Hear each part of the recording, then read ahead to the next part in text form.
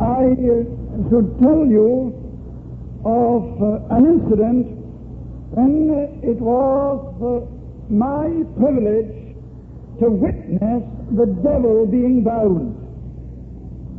May I ask, do you believe that it's possible for us to bind the devil?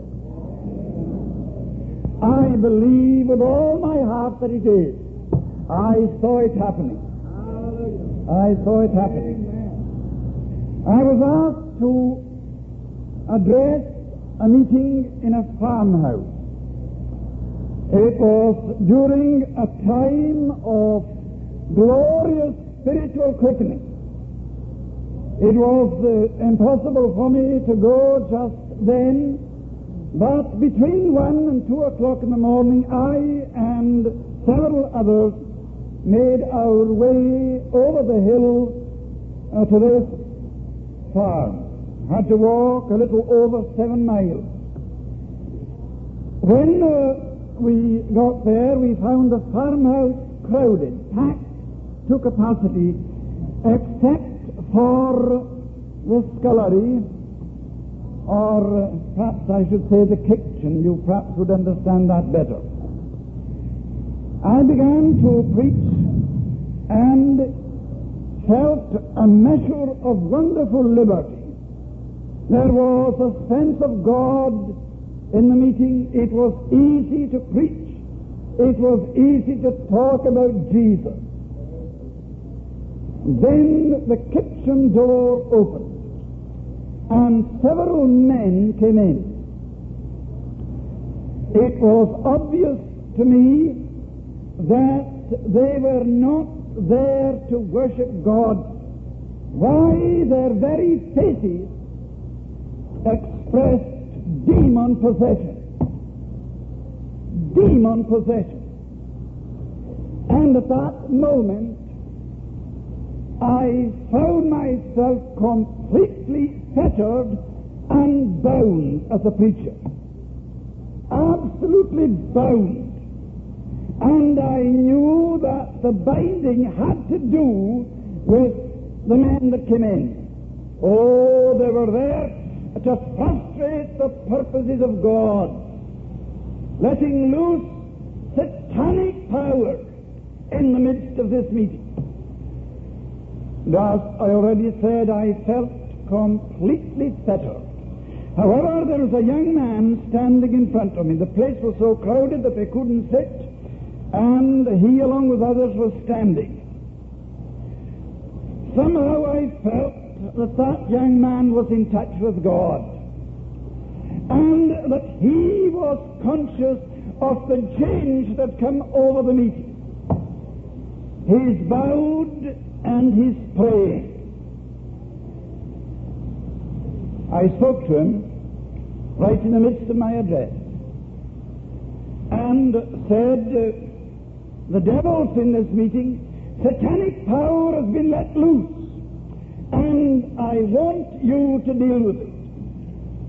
Because, my dear people, I knew that this young man was in touch with God, and in a place that I couldn't stand in. Oh, my dear people, we've got to be honest. I called upon him to pray. And he must have prayed for perhaps 20 minutes or half an hour, and then he stopped. And then, looking up toward the heavens, he cried, God, will you excuse me for a minute? I want to address the devil.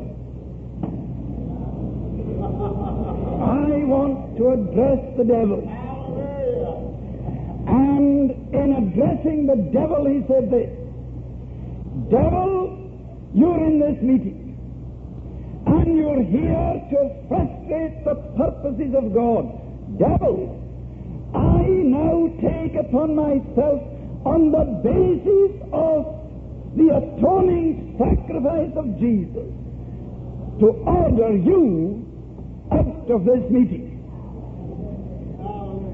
And then he said this: Devil, I put the blood of the Lamb between you and this meeting.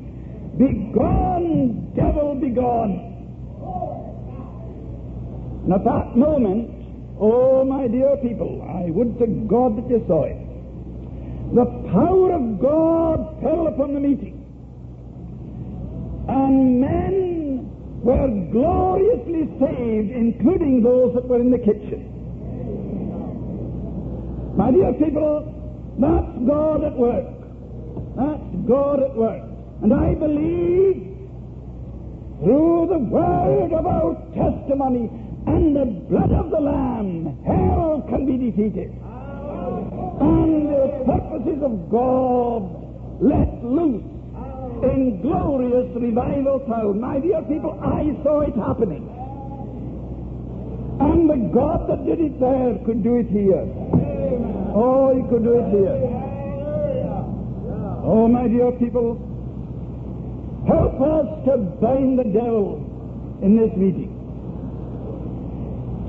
Now turn with me for our reading to the second book of Kings, and to a very well-known portion of Scripture, the 3rd chapter, and we shall read from verse 10. And the king of Israel said, Alas, that the Lord hath called these 3 kings together to deliver them into the hand of Moab. But Jehoshaphat said, Is there not here a prophet of the Lord, that we may inquire of the Lord by him? And one of the king of Israel's servants answered and said, Here is Elisha, the son of Shaphat, which poured water on the hands of Elijah. And Jehoshaphat said, The word of the Lord is with him. So the king of Israel and Jehoshaphat and the king of Edom went down to him. And Elisha said unto the king of Israel, What have I to do with thee? Get thee to the prophets of thy father, and to the prophets of thy mother. And the king of Israel said unto him, Nay, for the Lord hath called these 3 kings together to deliver them into the hand of Moab. And Elisha said, As the Lord of hosts liveth, before whom I stand, surely, were it not that I regard the presence of Jehoshaphat, the king of Judah, I would not look toward thee nor see thee. But now bring me a minstrel. And it came to pass, when the minstrel played, that the hand of the Lord came upon him, and he said, Thus saith the Lord, Make the valley full of ditches. For thus saith the Lord, Ye shall not see wind, neither shall ye see rain, yet that valley shall be filled with water, that ye may drink, both ye and your cattle and your beasts. And this is but a light thing in the sight of the Lord. He will deliver the Moabites also into your hand, and ye shall smite every fenced city and every choice city, and shall fell every good tree, and stop all wells of water, and mar every good piece of land with stones. And it came to pass in the morning that, behold, and it came to pass in the morning, when the meat offering was offered, that, behold, there came water by the way of Edom, and the country was filled with water. Amen.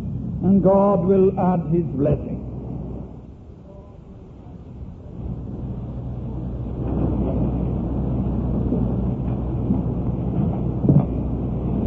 I'm not accustomed to this harness. I must put up with it. Now you turn with me to the portion of Scripture which we read together, and to verses 16 and 20. In verse 16 we read, "Make this valley full of ditches." Make this valley, this campground, full of ditches. Verse 20, "And it came to pass in the morning, when the meat offering was offered, that, behold, water came by the way of Edom." Make this valley full of ditches. And water came. Oh, bless God for that word. And water came by the way of Edom. Those of you who are familiar with this part of Old Testament story will remember that three kings, the king of Judah, the king of Israel, and of Edom, joined forces in battle against Moab. That's the background of the text. Three armies fully equipped and ready for battle. I believe that they were well led.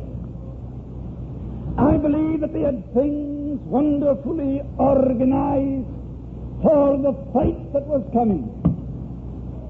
But according to this passage, they were lacking in one thing, the lack of which would make victory impossible. There was no water.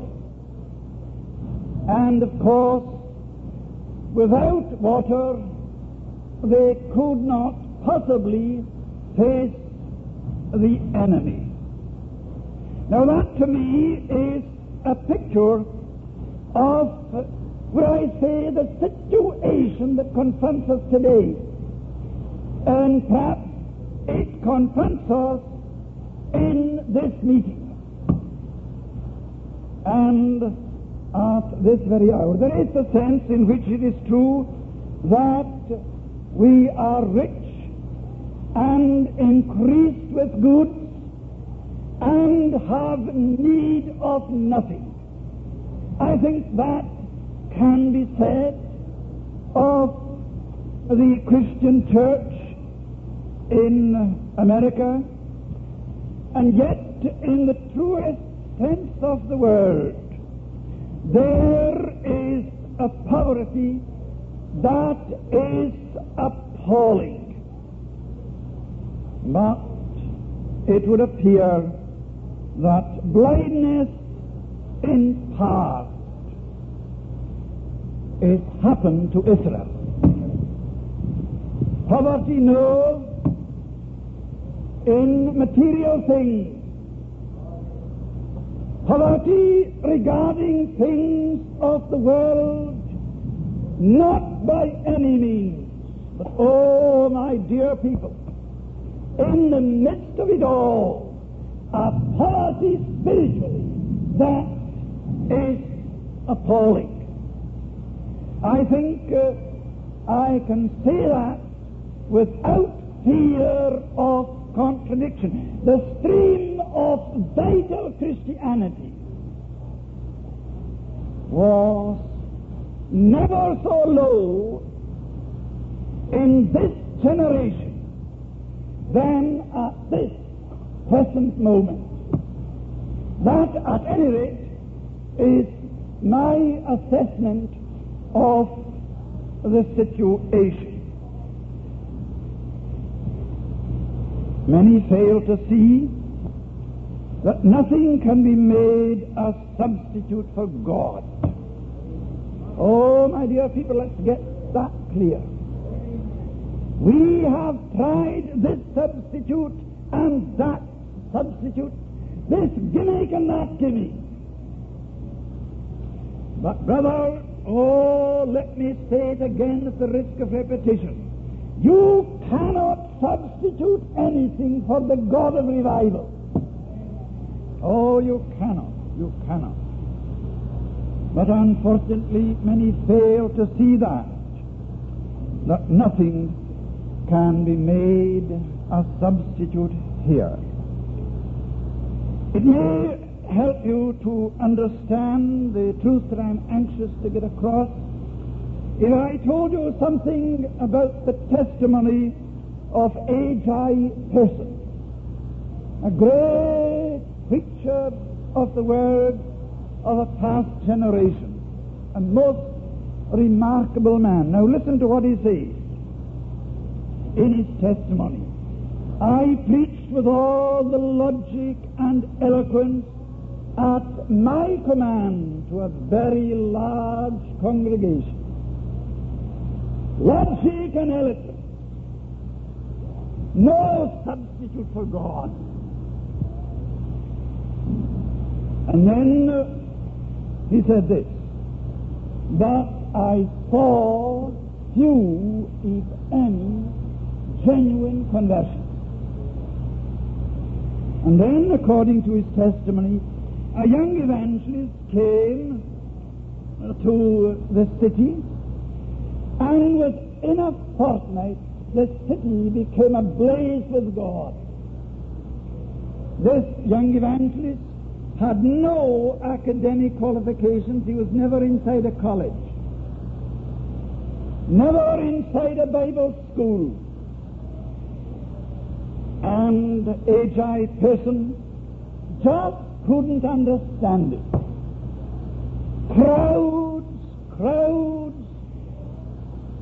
filling his meetings, souls being saved, revival in the midst.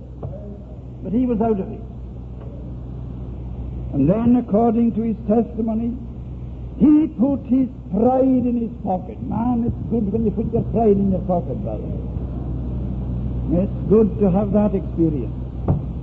I remember the day when I was forced to do it. Put your pride in your pocket. And I went to this young evangelist, and I faced him with the question, young man, what is the secret of your remarkable ministry? And according to his testimony, he waited a second or two for the reply. And this is the reply that he got. There's only one secret. It's the baptism of the Holy Ghost. And A.J. Pearson went home a broken man, but a man that learned something. And on his face, in his study, he vowed to God that he wouldn't preach again until he discovered the secret. And this is what he said, oh, bless God, on the 15th of November, I too found the secret in the baptism of the Holy Ghost that made God real to me. And then he went on to say this in his testimony. I was a preacher in that congregation for 17 years. But after this glorious experience, I saw more souls saved in 17 hours than I saw during the 17 years of my ministry, if I saw any at all. My dear people, that to me, let me say it again, that's the secret. And I would to God that we would discover it this afternoon. And in desperation and with a sense of frustration, we threw ourselves on our faces before God in this meeting and cry, God, I can't let you go, except thou bless me. So you see, dear people, that our supreme need is for God, for God to come. He came to my soul this morning. Came with that same conviction that came to me at Prairie. America and Canada is going to experience revival. My dear people, you cannot rid me of that conviction. It's almost a second nature to me. God is coming. I will pour water on him that is thirsty. My dear people, isn't that wonderful? And floods upon the dry ground. Oh, it keeps coming back again and again. I said to my wife before I left, you know, dear, why it is that I'm agreeing to go to America again this year? Because I can't get away from the conviction that God is going to pour water on the surface and floods upon the dry ground. Now this is a very interesting and suggestive text, and as God may lead me, I want to direct your attention to several thoughts that come to me from it. First of all, we have here the mere futility of human effort. The futility of my best endeavor. Oh, here you have it. Here were armies fully equipped. Here were armies conscious of the enemy. Here, as I already said, armies well equipped for the engagement, but lacking in one thing, the lack of which would make victory impossible. But I would say that this must be said in their favor. They were prepared to face the situation. Now, I believe there are men and women here who are facing the situation with honesty and with sincerity, and who, in the face of God, cry, God, nothing but yourself can meet the need, the desperate need of our congregations and our communities. Well, they were prepared to face it. And I believe that with sincerity and honesty they were asking a way out. And I believe that there are pastors here and others here who, with deep conviction, are asking the way out. Because believing in God, believing in the God that we believe in, we cannot believe that God is baffled, that God is frustrated. My dear people, God has a way out. Oh, that we might find it as H.I. Pearson found it. I found the secret. On the 15th of November, here we have illustrated the truth that when man comes to an end of himself, oh, that's it. When he comes to an end of himself, he has reached the beginning of God. Oh, friends, let's take that to heart. When I come to an end of myself, at an end of all human resources, good and excellent as such resources may be, at an end of it all, I reach the beginning of God. I heard a preacher say recently that the tide must go out to the last inch before it turns. Before it turns. And it seems to me, dear people, that the tide has gone out. And can I believe that it's reaching the last inch? And there's going to be a turning. I believe that there's a turning already, dear people. I believe that. I believe that there's a turning in this camp effort. I believe that. You may not, but I do. I do, my dear people. A short time ago, standing here, I felt an awareness of God that indicated to me that revival was about to break out. That is true. Oh, that is true. God hovering over. But for reason known to God and to someone in this meeting, God's hand has been held back. Oh, friends, let's examine ourselves. Am I hindering? Oh, my God, am I hindering? Now, it is of interest to note how on this occasion God stepped in.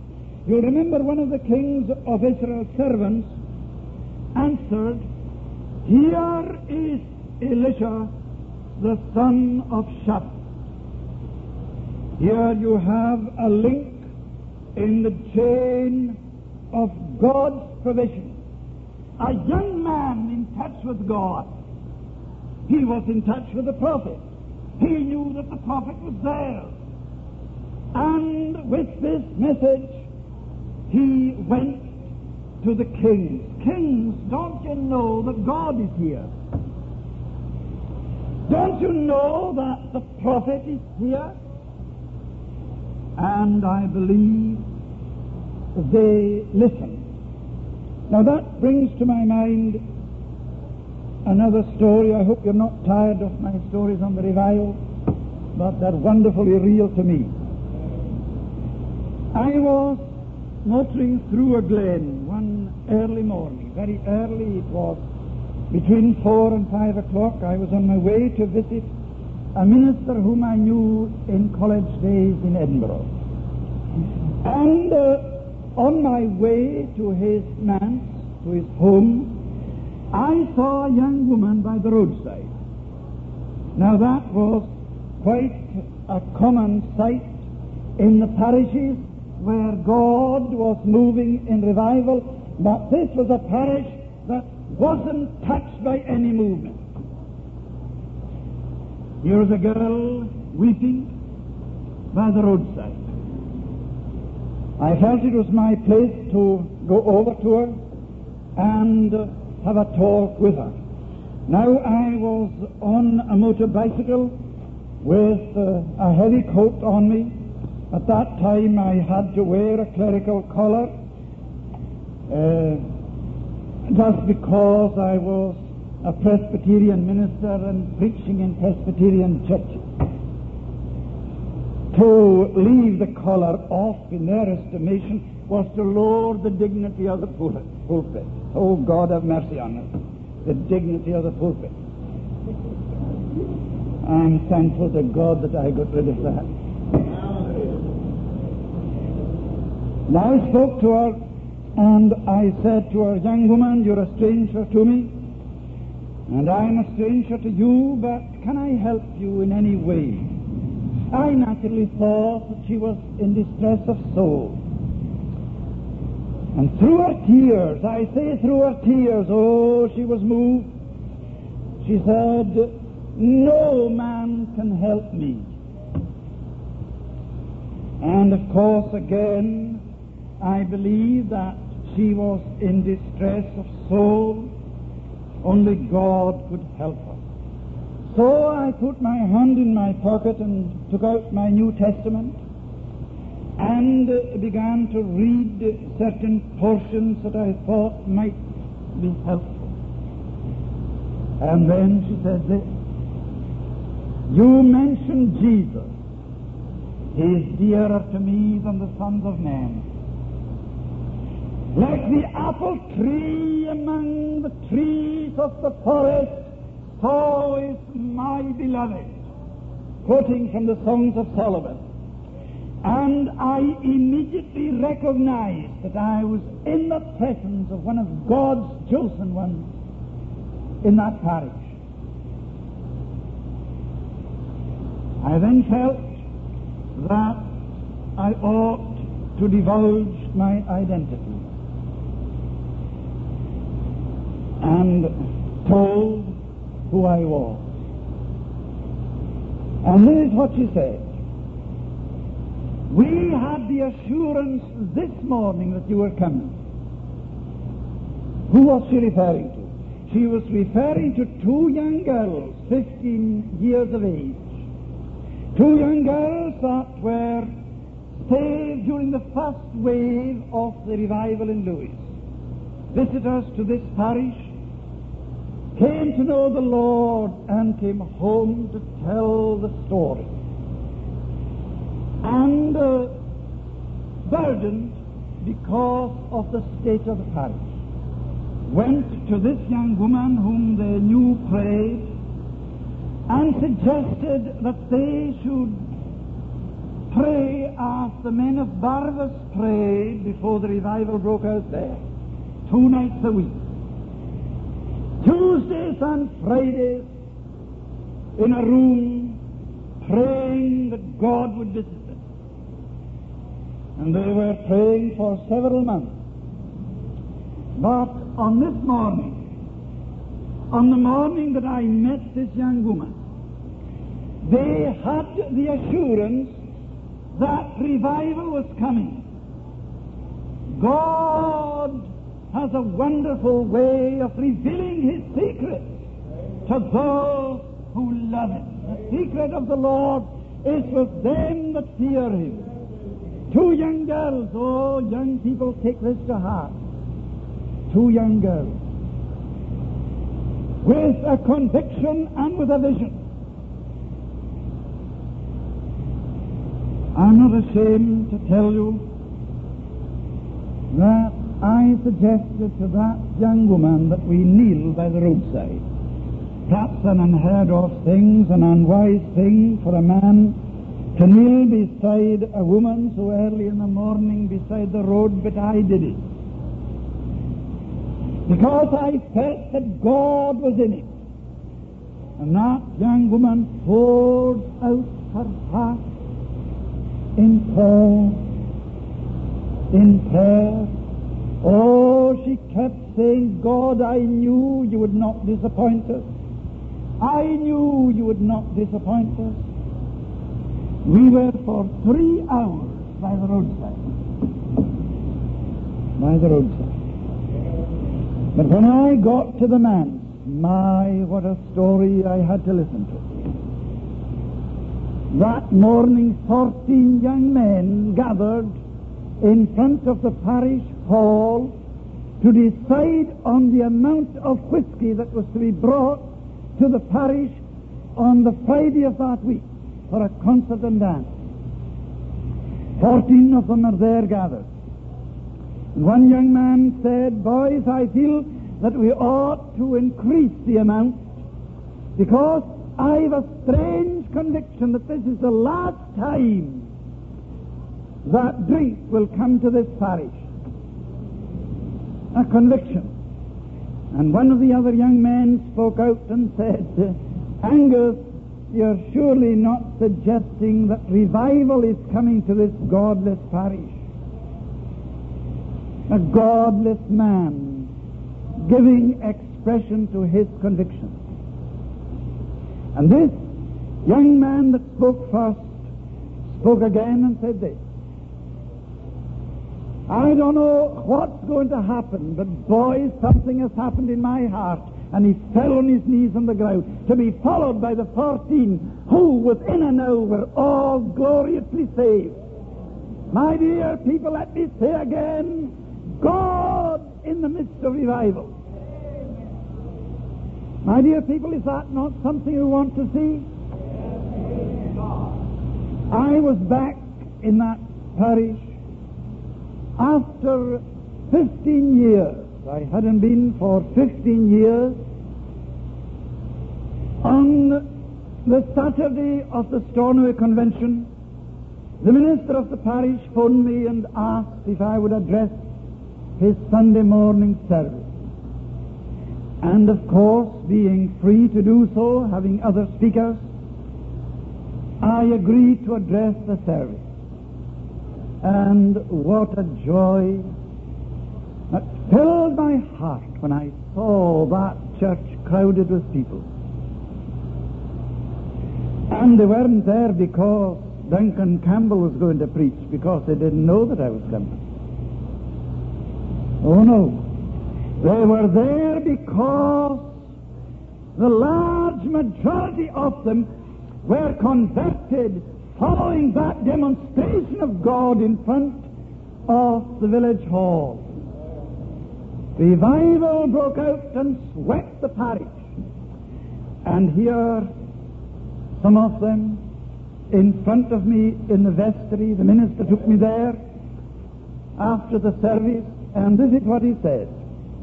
You see all those men in front of you? I said, yes. Do you know that all except one, old Angus here, who is over 80 years, the rest of them were all saved that morning in front of the village hall. They are today my elders in this church. My dear people, that's the move that I love to see. That's the move that I love to see. And then the minister said, of course you know already that I too was converted during the second wave of the revival in the parish of Barber. So the minister and all except one here were saved during the movings of God. My dear people, I felt that I ought to tell you that story because it bears on this truth that the answer is prayer and God. Two young women. Oh, thank God for women that pray. Two young women. Of course, that to me is normal Christianity. I have very little faith in the Christian profession of any person that hasn't a burden to save souls, to lead souls to Christ a minute or two after he's conscious of the fact that God saved himself. Yes, the man who professes salvation and who hasn't a burden to pray for souls ought to question his own experience. Was he ever born again? Oh, my dear people, I say that. And I say it because I believe it's true. Well, here you have it. Not a king, not a ruler, but a boy, a young soldier. But a young soldier in touch with God and in touch with God's secret. And I would love to believe that there's someone in this meeting tonight, this afternoon, to whom God is speaking, and through whom revival is going to sweep through this camp meeting. I believe that God finds a man that he can trust. Oh, my dear people, is that man here? You remember the story that is told about D.L. Moody? The world has yet to see what God can do through a man fully yielded to him. And Moody said, God, I'll be that man. And you know that he became that man. And we saw what God did through him. Oh, my God, is that man here.